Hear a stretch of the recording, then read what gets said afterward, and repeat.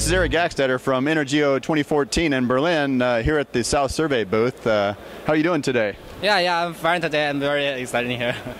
Very good. So we're going to talk a little bit about new products that South Survey is introducing here. So let us know about what you've got here. I would like to try introduce this new receiver from South this year. So this is made from our GNSS product.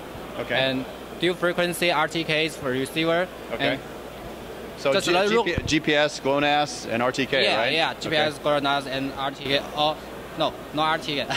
Just a GPS, GLONASS, and Beidou from China. I see. Yeah, you know. Yes, of course. So dual frequency and multi-constellations. So this very good receiver for in the future RTK works, and small size and other functions is very suitable for the future up. Okay. I think. So it's I can feel it. It's sort of heavy. It's a metal, so it's very tough, right? Yeah. It's very light, and you can drop on the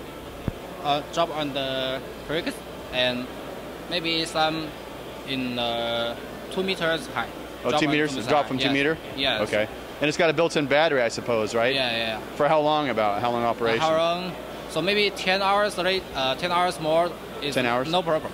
So you have GPS, GLONASS, Beidou, and it's RTK, right? Yeah. Yes. And then it's got Bluetooth for the interface, right? Yeah. And you interface to something like this. Yeah. Can you talk about this tablet for a minute? Yeah. So this also via the new, not new, maybe it's a controller for this one. Maybe. Okay.